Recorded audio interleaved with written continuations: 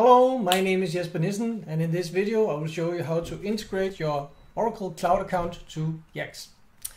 Alright, so I am logged in. I've created my Oracle Cloud account and I am logged in.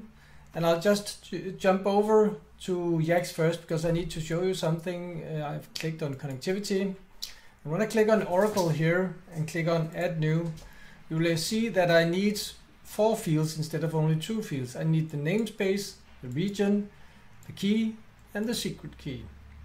So no need to worry, I will show you everything you need to know. So let me open a notepad because this is what I need. So let me start out first by fetching the namespace. So you get to the namespace by click on the user profile, click on tenancy and click on tenancy information. So I click on the user profile, click on tenancy, and inside of the tenancy information we have the namespace for my account is this here. So the next thing we need is the region. The region is found by clicking on the region name up here in the upper right corner. Click on manage regions. And you can see that the region identifier for my account is US-brand1, so I copy. And then I need to click on, then I need to get the key and the secret key. So I click on the profile up here, click on my profile, scroll down, click on customer secret keys. You can see it says customer secret keys here. So I click on the blue button here, generate secret key. And I call it Jesper's secret key. Generate secret key. Now it has generated the key and I click show and I click copy. Good. And then I can close. So now I have one secret key and the access key also. So I need to copy the access key. So I just hover over this guy here and click copy. And now I have the access key also. So I have the namespace, the region identifier, the secret key and the access key.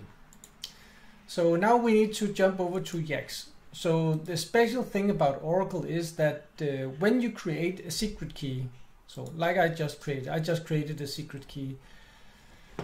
You cannot see it, but it takes some time. It takes some seconds or minutes, I don't know how long it takes, before the secret key is activated. So you might run into an error, even though you did everything correct. You might run into an error by when you're setting up Oracle that the region doesn't exist or something like that. And this is only because after you have clicked create, generate the secret key, it takes a little while before the key is actually activated, and this is nowhere to be seen. You cannot see this anywhere. This is only based on my experience, so I'm just telling you that if you encounter errors when you're setting this up, try to have a little bit of patience. And so let's see if I run into an error. And this is secret key.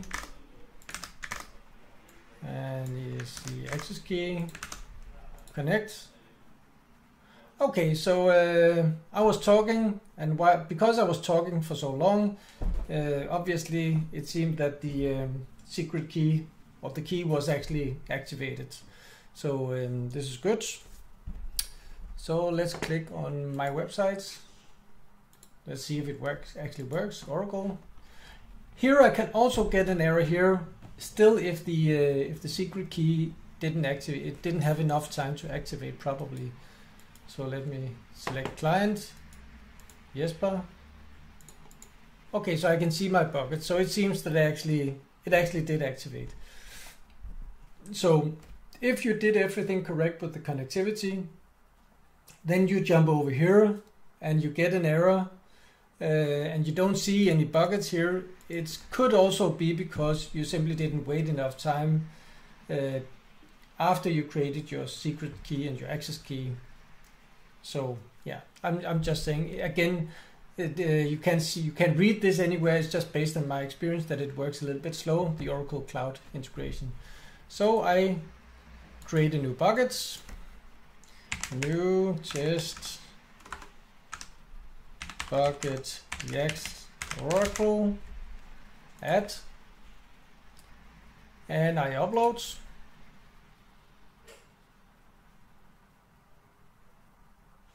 And the upload was successful. You can actually see that the URL has the namespace. Namespace was this guy here. It's a part of the namespace is actually part of the URL here, and then you can see new test bucket yacss Oracle. That's the name of the folder. Yeah. So the thing is with Oracle, this is very, very special. This is the only cloud that works like this. When you click this guy here, you get this error. And this is because the bucket is private. So what you need to do is you need to go over to Oracle again, click on this menu item here, the burger menu, click on buckets, and I just created the bucket, new test bucket yacss Oracle, and you can see it's private. So you need to click on the three dots over here, edit visibility, public. Save changes. So now it's public. So if I refresh here, now I can see my beautiful, wonderful test page. So if I inspect in Mangools, I can see that it has DA67, PA34. So this is extremely special with Oracle Cloud. First of all, we have 4 fields we need to consider to fill in actually, and then we have the thing with the buckets is that they by default they're private, and it's not. We've been in communication with Oracle and their development team, and it's simply not possible in the API to actually set bucket policy to public. So you need simply when you create buckets for Oracle Cloud inside of yacss, you need to jump over and to find it here. Go over here, edit visibility, and set it to public, because otherwise nobody will be able to actually see your websites. And this is obviously why you are building them, in order for people to actually see them and visit them, and for Google to see them. So yeah, this has been the integration video for Oracle, a little bit longer than the other videos, but also a little bit more difficult. And many possibilities for errors in this setup. So when you're integrating your Oracle Cloud, please try to have some patience. Create the key, wait a minute or 2 minutes, 5 minutes, then go over to yacss and then integrate it. Then I think that you will minimize your errors. So this has been it for this video, and take care and have a nice day.